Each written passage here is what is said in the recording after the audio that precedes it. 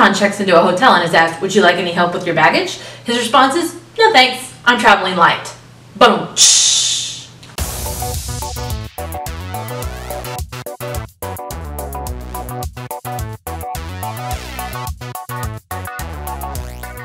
Hey guys, welcome back to the Stimulus. I'm Steph, and here's what happened this week in STEM. Since it's World Turtle and Tortoise Day, which I didn't know until this morning, thanks Twitter, the more you know, I think it's fairly appropriate that our first story of the week deals with a cyborg turtle. This week, a loggerhead sea turtle in Turkey got a brand new lease on life thanks to 3D printing. This is a cut 3. You know they got creative on the naming when they added a hyphen and a number. After being struck by a boat propeller that destroyed most of his jaw, a cut 3 was taken in by the Decamer Sea Turtle Rescue in Turkey. Since his jaw was so badly damaged, he had to be hand-fed, and his odds of returning to the wild weren't looking good.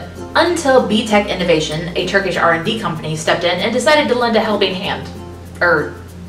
Jaw. Using CT scans, BTech was able to 3D print a custom titanium jaw and beak, which was then surgically attached. Currently, a cut 3 is doing really well, but he's still got a lot of rehab to do before he can be released into the wild. This isn't the first time something like this has happened. In fact, fairly recently, a tortoise was the recipient of a 3D printed shell. I really hope that 3D printing can find other applications in veterinary practices, but I do have one big gripe with this story. Really, BTech? You felt the need to put your logo on the turtle's face? I mean, I get it, I am all for free advertising, but how does this help you in the long run? What's he gonna do, tell all his turtle friends? Oh my gosh, I wonder how that conversation would go. Dude, sweet new beak, where'd you get it? Thanks for asking, bro. I totally got it at BTech Innovation. Here's their logo. Totally sweet, dude. I don't really know how turtles interact with each other. I just based that off Finding Nemo. Moving on to other aquatic creature news, scientists have discovered the first warm-bodied fish. For anybody that's ever touched a fish, you know they tend to be kind of cold and wet and slimy. This is because their body temperatures tend to match whatever water they're swimming in. This creates some biological limitations when a fish is swimming in cold water. Most notably, their cardiovascular endurance is impacted negatively. Now there are some exceptions, such as tuna, billfish, and some species of shark, which are able to temporarily raise their muscle temperatures while hunting. Now scientists have discovered a fish that can consistently keep its body temperature above that of the water it's swimming in. Meet the opah, or moonfish, a 1 meter long fish that swims at depths of about 50 meters to 200 meters where it hunts fish and squid.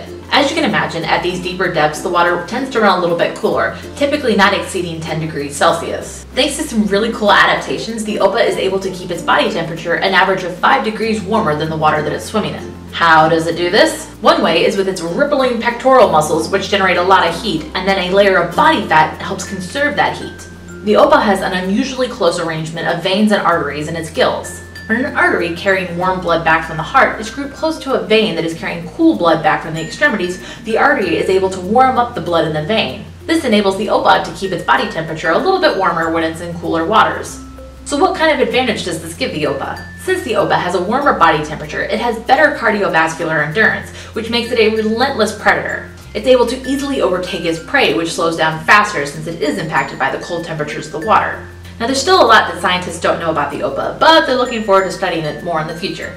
Moving from under the sea to Switzerland, this week the Large Hadron Collider fired back up after a 2-year hiatus and $150 million worth of upgrades. Now the runs this week were just test runs to ensure that the detectors, including ATLAS, CMS, and ALICE, were all functioning normally, and that the equipment used to protect the machine and its detectors from stray particles was also functioning normally. Despite this just being a test run, researchers still smashed some protons together at record-breaking speeds. In previous runs, researchers had smashed beams of protons together at about 7 or 8 tera-electron volts. Now to give you a little bit of perspective, 1 tera-electron volt is about equivalent to the energy of motion used for a mosquito when it's flying. Now while this may not seem like a lot right now, consider the scale at which this is happening. This energy is being crammed into something millions and millions of times smaller than a mosquito, on a particle level. Now going back to the tests that are being run today, researchers cranked it up to 13 tera-electron volts. Again, considering the scale, this is a huge deal. So what kind of speeds are we talking here? Nothing too significant, just a little bit slower than the speed of light. So far, everything's running pretty smoothly, and data collection is scheduled to start in June. I'm sure there will be many naysayers, though, talking about how this is the apocalypse and the end of days because we're playing God and it could open up a singularity. But for the record, my end of days looks very different in my mind, and it's actually kind of happening over in Australia right now. Arachnophobes like myself can now officially mark Southern Australia down as a place to never visit. Do you see this? It is not snow or cotton candy. Oh no, the Australians call it angel hair, but it is not pasta or actual angel hair. It is spider webs. Millions and millions of spider webs. Oh, and how did it get there? I don't know. By millions of spiders raining their 8-legged hell down from the skies. I'm gonna need a minute. There's a reason I didn't do biology. I don't do arachnids.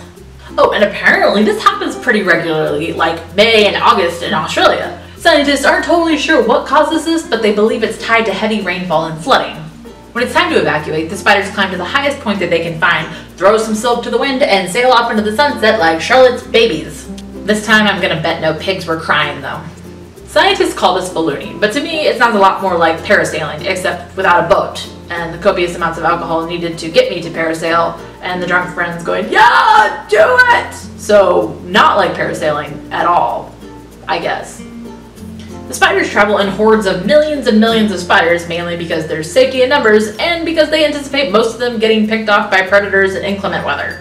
Not many have to survive though, just enough to start their little creepy crawly colony elsewhere in whatever place they end up in. But at least this takes place in Australia, so I can, completely avoid it and never actually have to go there. Say what? Oh, it takes place in Great Britain and the United States, as in here, this country. Yeah, okay, I'm never going outside again, yeah. So the question of the day is, what is the worst possible thing that you can think of to come raining down on you when you're outside enjoying a lovely spring day? Let me know in the comments box down below. Also, if you're really into sciencey stuff and you want to see more videos like this, feel free to give this video a big thumbs up and subscribe to the channel. I'm putting out videos every Saturday to talk about all the really awesome STEM news that happen throughout the week. If you want to check out the stories that I covered a little bit more in depth, I will include links to my sources down below, along with links to all of my social media if you want to check me out on any other platform.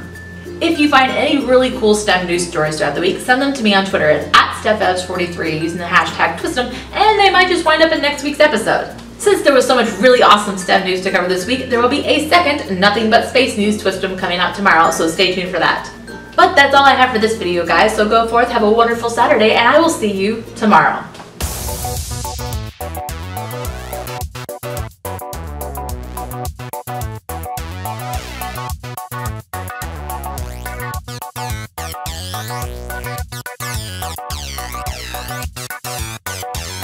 After being struck by a boat propeller, his jaw was so badly damaged, he had to be hand-fed, and his jaws This creates some biological limitations when a fish is swimming in cold water.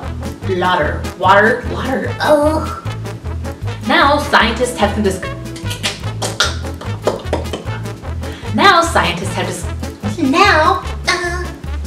not a good sentence. And how did it get there? Oh, I don't know, by 8 runs. Researchers smashed beams, not beams. Jason, stop texting me, I'm filming. Let's call this ballooning, but it sounds a lot more. Say the sentence. I'm an idiot.